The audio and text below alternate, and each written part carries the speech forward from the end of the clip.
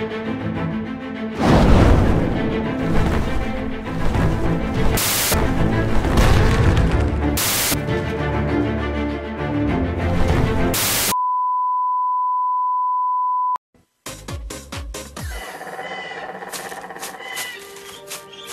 golden kingdom has been discovered at Six Flags Great Adventure.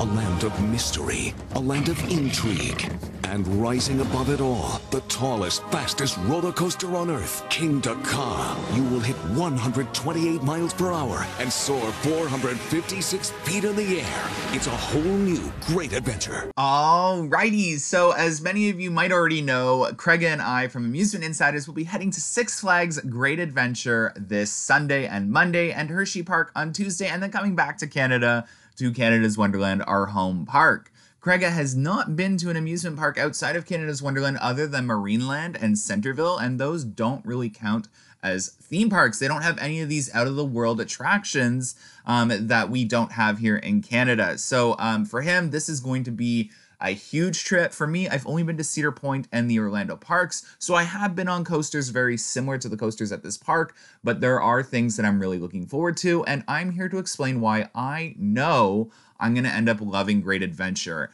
I've had a very mixed people coming up to me and telling me, you know, I'm really going to like the roller coasters, but I'm not going to like the park, this and that, and their opinions. And everyone has different opinions, and for those that travel a lot especially, they have very differing opinions from me. So for any of you that know me, I'm a theme park enthusiast, not necessarily a roller coaster enthusiast.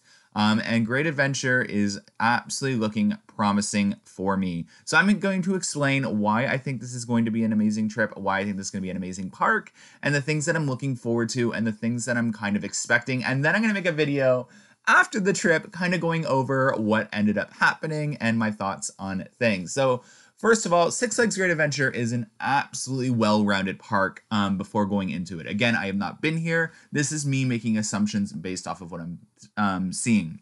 Their water park looks absolutely amazing. I've heard it's absolutely packed most of the year. It looks very well themed, and they got some really awesome water slides. On top of that, they have a safari. So Six Flags Great Adventure has a safari and some amazing roller coasters, and they now appear to be building up their flat ride collection as well, and in a very impressive way. They got I don't know if they were necessarily first, but they got those weird flat rides that kind of like a gyroscope or whatever they're called. I don't know the name of it, and y'all can drag me in the comments below. And then they got the world's tallest pendulum ride, so that's going to be super fun. I haven't been on anything bigger than a Mondial version or the one at Cedar Point, which I absolutely love, so I have a feeling I'm going to love this one as well. Great Adventure has also been focusing on environmental things.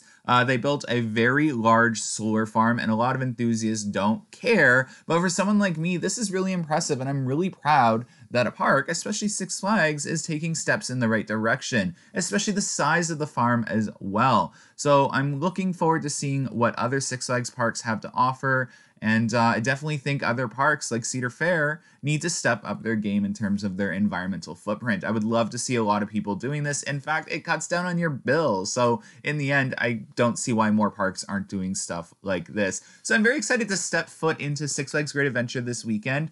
And check out all of the things they have to offer. Again, they have an impressive water park. They have an impressive roller coaster lineup. It looks like they're really coming along with their theming and building a more impressive, well-rounded park. Again, a lot of these parks weren't very focused around theming and beauty, and Cedar Fair, it picked up the game after Paramount. So again, some of the Paramount parks and Cedar Fair parks don't look that great either. So you can't really look at Six Flags and judge them too harshly.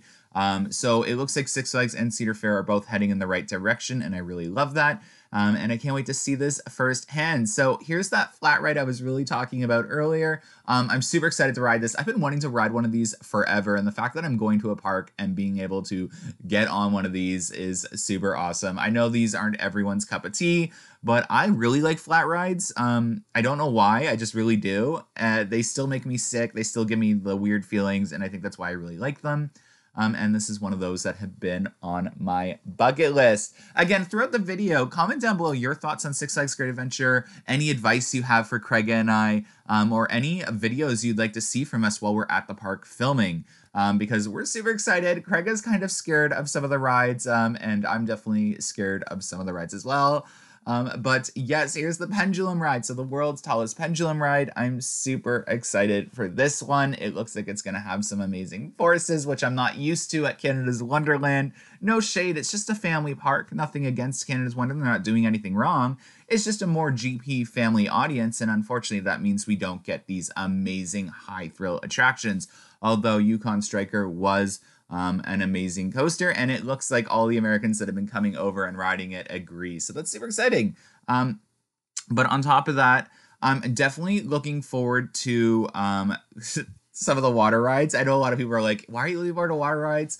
Well, I am. I'm looking forward to the log ride. It looks super long, and I'm super excited about that. We used to have this log ride at Ontario Place in Toronto, and this is giving me vibes off of that, and I'm super excited to kind of just get back on a long attraction. I also want to touch that the flat rides at Great Adventure look to have really long ride cycles, and that's not something I'm used to at Canada's Wonderland. Our ride cycles are like 30 seconds long, and they're very boring.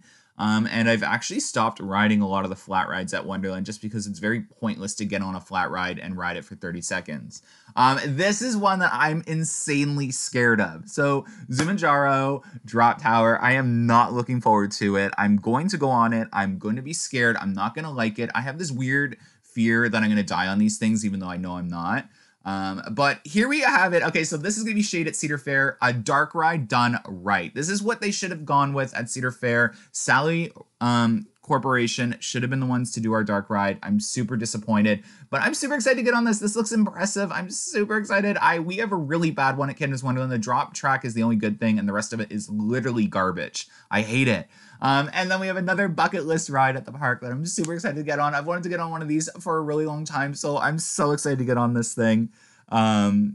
It's just, there's a lot of bucket list items at this park, and the more I've been thinking about it over the last couple of days, the more excited I am to go to this park. And it's crazy, I'm going to Hershey Park right after, so I'm like getting two parks that I've wanted to go on rides forever. So it's just going to be a really good trip. If you happen to bump into us or meet us at the park, you're probably going to see me. Like, I'm going to be the happiest I've ever been. And of course, everyone's like, what is Brennan thinking of El Toro? What's he going to think after he rides it? I already know I'm going to like El Toro, okay? I used to love Behemoth. I used to think it was the best coaster at Canada's Wonderland. That has changed this year. It's just operating differently. I'm not going to get into that in this video, but El Toro looks like what I wish Behemoth was. And I'm very curious as to what my thoughts are going to be for it compared to Steel Vengeance. So I'm super curious if I'm going to like it more than Steel Vengeance, or if I'm going to like Steel Vengeance more than it. I am one of those people that at first look, I don't see how I could like this more than Steel Vengeance. Steel Vengeance, just in my opinion, is a better package, a whole deal.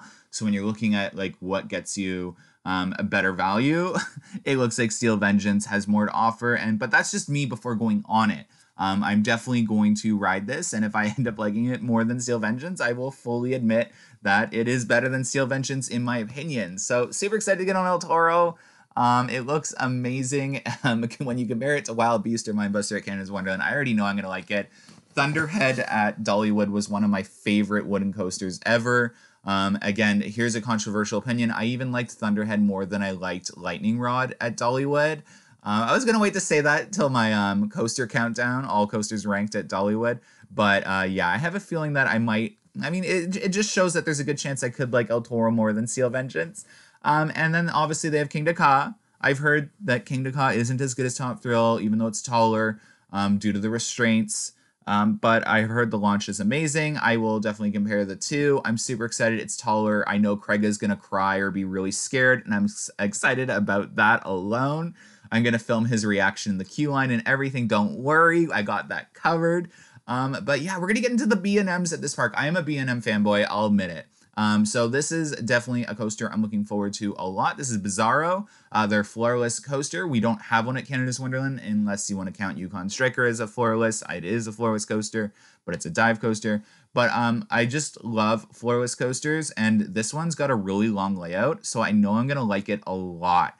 I'm one of those people that really love Rougarou at Cedar Point, so I know I'm going to come off of this really liking it. I don't know what it is. Floorless coasters really just do it for me.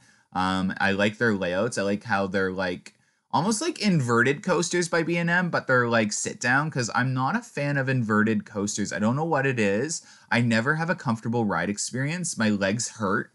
Like it feels like my blood is being like pushed all the way down into the very base of my legs. And I hate that feeling because I have a fear of blood. And I get really anxious and I start to get really sick when I like start thinking about blood.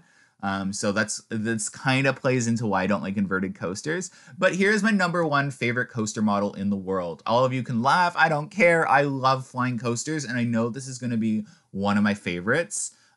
It does have not as good of a layout as Manta at SeaWorld, but I still know I'm going to come off this thing loving it. I just love the feeling. They're comfortable. And it's just something I'm not used to, because we have Time Warp at Canada's Wonderland, and that thing is a piece of garbage. I don't care what you say about it. It is not a coaster that belongs at a Cedar Fair park. It's not a coaster that belongs at a massive park like Canada's Wonderland. It is a fairground attraction. I don't care what you have to say in the comment section. It sucks. Okay, it sucks. But Nitro, this one's very controversial. So I've been told by everyone, their home park being this park, people who have been to both Wonderland and this park, that Behemoth is way better than this, so I'm probably not going to like it. But I've been told that it's also a good ride experience. I think this ride and a lot of rides in the coaster community get hated on a lot more than they deserve to be. Behemoth is a classic example. I really don't like Behemoth, but it doesn't deserve the amount of hate that I kind of talk about it. I don't know what it is. I just think that its ride experience before was a lot better than now, but it's still an amazing coaster. Obviously, a lot of Americans that have been coming this year and riding it say it's like one of their top rides in the park. So clearly it's an amazing coaster, and I have a feeling this is one of those coasters that a lot of enthusiasts hate on, and it's not actually a bad coaster. I can already tell this Helix is going to be more forceful than Behemoth's Helix, so I'm super excited to see the ride experience compared to Behemoth and this. I'll definitely be making videos about that. And it does look like it has an amazing layout. Again, I'm really excited about this park. I'm really excited to experience everything. We got all season Flash Pass and all those goodies. So super excited to go in and review this park. I know Batman is no longer riding backwards. Couldn't find a POV by the park to use that isn't, but I know I'm not going to like this coaster. I've heard it's super forceful, so I know I'm going to be in a lot of pain and I'm going to be super grossed out and I may throw up when I get off because of the whole blood thing. I know I'm really weird. I can admit it at least. But I've heard this is a really good coaster. I've heard it's very forceful compared to other clones. Yeah, I'm super excited to see Krega on a real invert other than Flight Deck. I have a feeling he's going to like it a lot.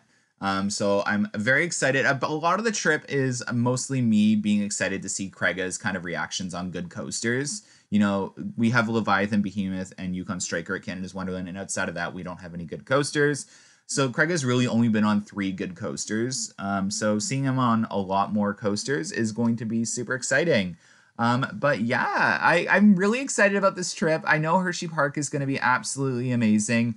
The stand-up coaster at Great Adventure, I know it's going to be very painful for me, but it looks like a really fun ride as well. Craig has never been on a stand-up coaster. He never got to go on Skyrider. He was scared of rides up until about halfway through the season last year, so he's very new to roller coasters as well, for those of you that don't know too much about him. So it's just going to be super exciting. Amusement Insiders is GP. Whatever. We're going to have a lot of fun because of it, and this is going to be an amazing trip. And Six Flags Great Adventure looks to be an amazingly well-rounded theme park that we're probably going to absolutely love. So again, this is the before visiting the park video.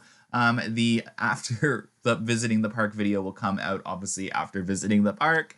I'll be dropping a video about Hershey Park tomorrow, same style, kind of like what I'm thinking about the park going in, what are my thoughts and everything. But yeah, drop any comments or advice down below, and hopefully you run into us at Six Flags Great Adventure while we're there this Sunday and Monday. Super excited. Thanks for watching this video, guys. Don't forget to hit that like button, subscribe if you haven't, and share this video for others to enjoy. Have a good one, guys. Bye.